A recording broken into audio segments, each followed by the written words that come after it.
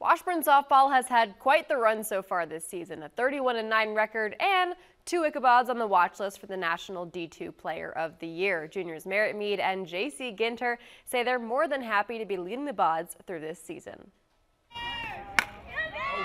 First of all, they're both local kids that chose Washburn, and they could have chosen a lot of other places, and they've been hugely responsible for really turning our program into a winning program year after year. Being named to the NFCA Player of the Year watch list caught both Merritt and JC by surprise. I was very surprised. I wasn't exactly sure what it was, but it was really exciting. And it's just super rewarding after you go from practicing all the time to games. It's really awesome. JC, a Shawnee Heights grad, is the 2022 MIAA Player of the Year, has 21 wins on the mound and 211 strikeouts so far this season.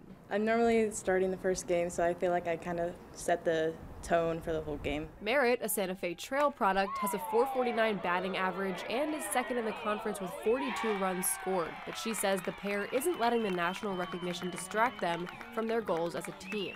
I think it was definitely one of those things where you look at it and you're like, that's awesome, but that's not the final result. I don't think our girls want that extra attention. They want to stay very team focused, and we try to do that, but we definitely take time to recognize them when the time is right. They're laser focused on maintaining their winning ways and pushing ahead towards winning a regional in the postseason. A lot of teammates rely on me, rely on Merritt, rely on each other, just kind of helping each other out. Each week we're trying to focus on different things that we struggled with the weekend before and just making little improvements to help us for the next weekend to come. It's not easy what they do, but without them, this program would be a very average program.